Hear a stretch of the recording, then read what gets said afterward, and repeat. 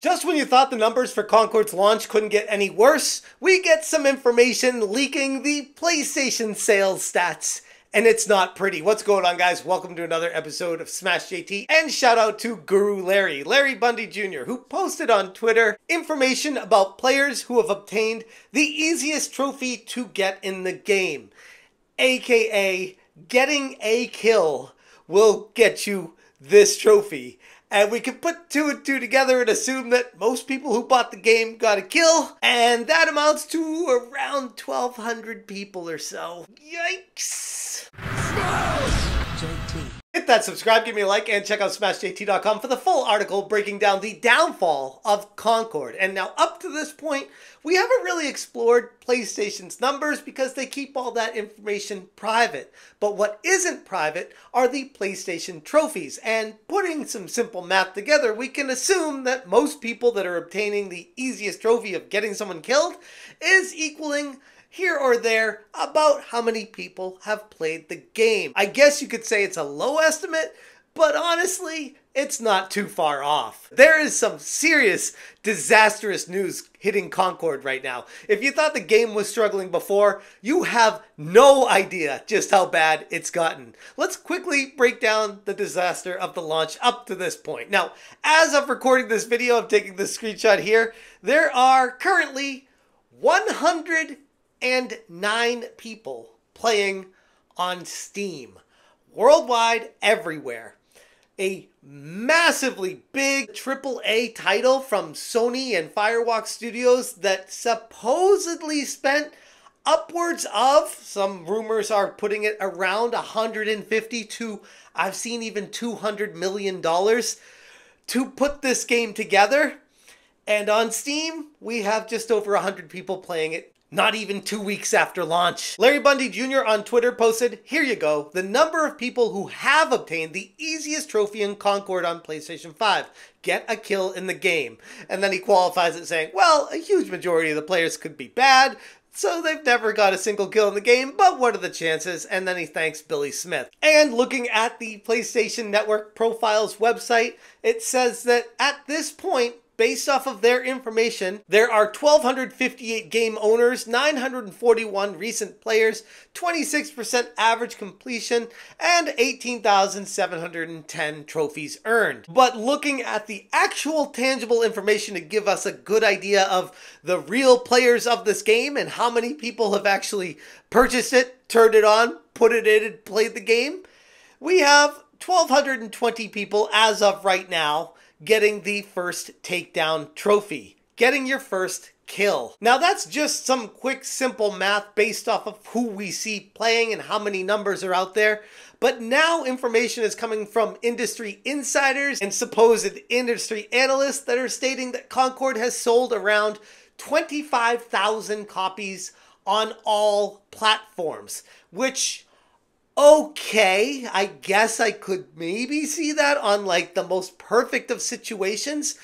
But even looking at that number, based off of what I know and what I've seen, it seems like a very high, generous estimate. To break that down, that's guessing around 10,000 people on Steam and around 15,000 people for PlayStation, for a game that Sony hyped up and poured upwards of $150 to $200 million into. And let's be honest, even those numbers might be generous. If only 1,220 players on PlayStation have gotten the first kill trophy, the actual number of people playing is probably way lower than that. No wonder players are reporting to be stuck in the waiting room, waiting for matches upwards of 8 minutes or more each time in between a match, which, to be honest, is pretty unacceptable when you're playing an online hero shooter game. You don't want to just log in and just wait 8 to 12 to 15 minutes in between matches. That's embarrassing. That cannot happen. So embarrassing to the point that I tweeted the other day saying that I wouldn't be surprised if Firewalk Studios had the order from Sony to start building AI bots and putting that into the game, just like they had with Perfect Dark on the N64, where you could play local co-op with some AI together so you didn't have to have 4 buddies in the room and you could still play a multiplayer match. I wouldn't be surprised if that's what they end up doing with Concord, and that would be extremely embarrassing in this era of online gaming. Skeletronus said, they could fill the games with bots if only they hadn't pushed all the competent programmers that write AI out of the company with DIE stupidity. Every name in these credits is an unhireable liability to future projects. I've been saying for months now that Sony should have launched Concord as a free-to-play game, or at very least, have it included with the PlayStation Plus. And you know what? That might be the only way to salvage this sinking ship. But it's going to piss off a ton of people, well, not a ton, a handful of people that already purchased the game already. Imagine spending $40 for this game just to find out a couple weeks later that Sony's like, oh, by the way, it's free now. While it wouldn't be the first time a game company had done that to its customers, Battleborn comes to mind, it is something that I talked about previously on how Sony should have seen the writing on the wall before they started charging money for it in the first place. There have been companies that have come and gone in the past that have made the same mistake, and people that know what goes on in the game industry and how it works and understands the competition would not make this mistake. I can't think of another game in recent years, or maybe even in gaming history, that crashed and burned quite as badly as Concord. And nobody's really surprised about it, or at least they shouldn't be. If you know anything about gaming in the industry leading up to this launch and me covering it, I was saying this was writing on the wall. It's going to flop hard. There was nothing that could save it. And even Firewalk Studios, all the way up to launch, was pretending, la la la, you know, hands in your ears, just walking forward and blinders on, this is going to be fine.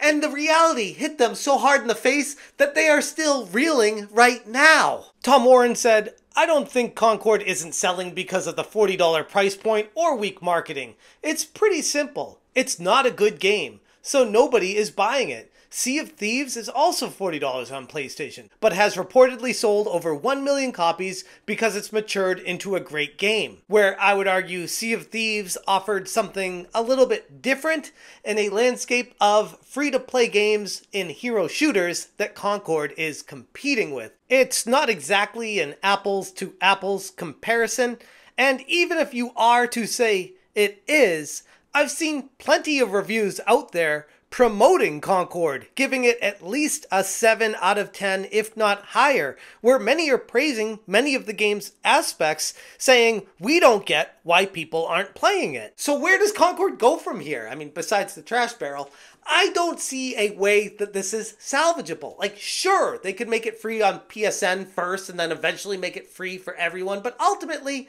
there are other games out there that are well more established and honestly just better games overall that people prefer to play, never mind the weird design choices that they made in the characters and the pronouns and obviously the agenda-pushing propaganda that the developers had, you know, the professor that wanted to make sure that everyone couldn't identify what gender these people were because this is the type of person that was making this game.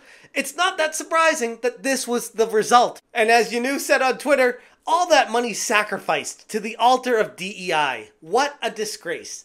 And I couldn't have said it better myself. It feels like all they're doing is taking this money from investors and lighting it on fire, chasing the latest trends from 8 years ago, thinking that it's the golden goose that, oh, you just make a hero shooter and you just make all this money and that's how it works. There's no heart, there's no effort, there's no passion, there's no reason for the game to exist except trying to chase money. We could debate for years on if it's because Concord's a bad game or if it's because they decided to charge $40 for it, but the reality is the whole point of where it all began was how do we make the most money off of gamers? What's hot right now? What's a trendy genre of gaming? Oh, hero shooters. Activision Blizzard is making this Overwatch game and it seems to be getting all the rage. We should just copy that, basically one for one, and then just make these weirdo characters the protagonists of it and make it our own game from that. Instead of having an actual passion and desire for something new to bring to the video game industry. Having the game be born out of the love of an idea that you have that you want to see grow and prosper is always going to succeed better than just a quick corporate cash grab. And ultimately, that's why it failed. Anyways, I'm going to leave it there. If you guys want more information, check out smashjt.com for the full article. If you appreciate what I'm doing, hit that join button. Thank you so much for watching, and as always, you stay smashing. That was not the plan. Technically, it was a plan, it just wasn't the same plan that we started with.